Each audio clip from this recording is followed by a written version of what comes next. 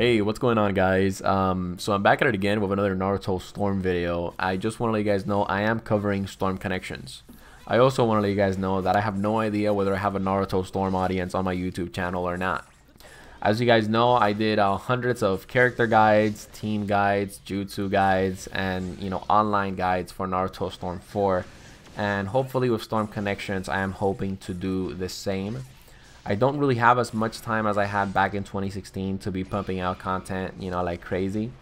But I do want to try my best to drop quality content and also, content that's entertaining to watch, right? I'm going to take a stab at Naruto Storm Connections live ranked, most likely.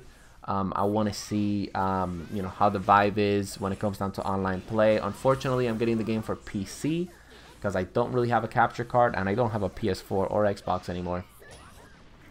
So hopefully, the biggest thing that's on my mind is how the connectivity is going to be for Naruto Storm Connections online, because the connectivity, with Cyber Connect 2 games has always been terrible, right?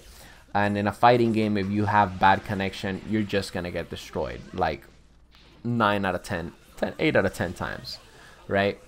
So yeah, guys, bring you guys an update. Naruto Storm Connection videos are going to be coming up. If you guys have any suggestions on what you would like to see when the game comes out, feel free to drop it down in the description.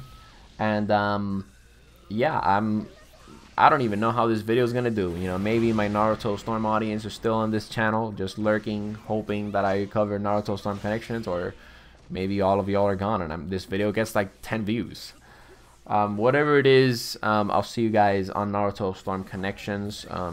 Definitely looking forward to making this little quick comeback into YouTube. See you guys in the next one, and subscribe so you don't miss my first Naruto Storm Connections video.